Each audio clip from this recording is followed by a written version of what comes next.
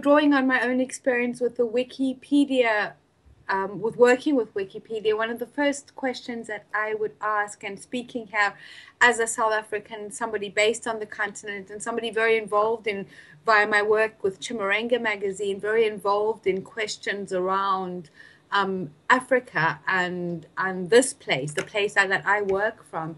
The first thing that comes up is, of course, that there's not necessarily a shared view of what knowledge is. That knowledge is itself determined by what is determined as knowledge is very different in very in different contexts. So, what knowledge is, how it is evaluated, and how it is used varies wildly. So the first thing that one has to come to is some kind of agreement of what is knowledge and how does it operate within a specific space, and what knowledge is actually relevant and meaningful, but also how is that knowledge transferred.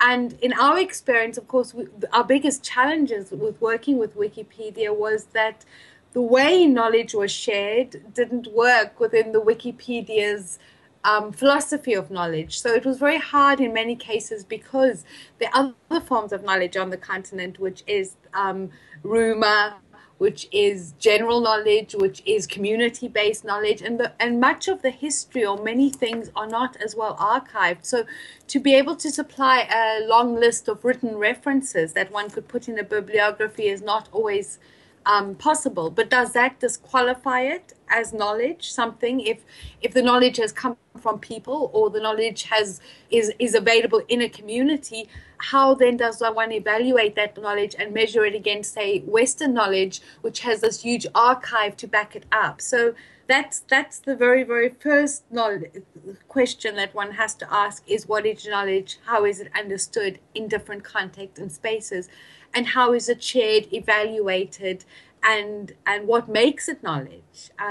So I think that's the first challenging question that needs to be asked. The second question is, what is a community? And of course, one of the very difficult things is the question of can one create communities? And around what do you need to create communities?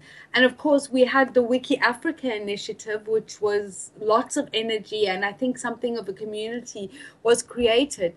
But the ability to sustain that community was quite fragile. So my question would be, when I look now, many of the updates that were made in the kind of hype of Wiki Africa have remained static and are completely out of date and redundant now, because people didn't actually long-term buy into being Wikipedian. So my question is, and interesting in the context of which you're presenting this conference, which is that you are in a small town and a group of people have suddenly come together around an event. But what are the lasting benefits for the community, and what is it that the community benefits by staying involved?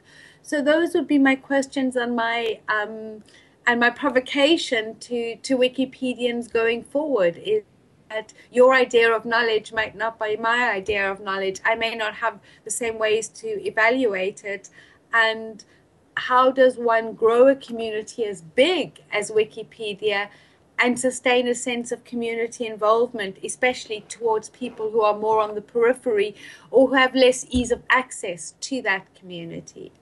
Yeah, that's it.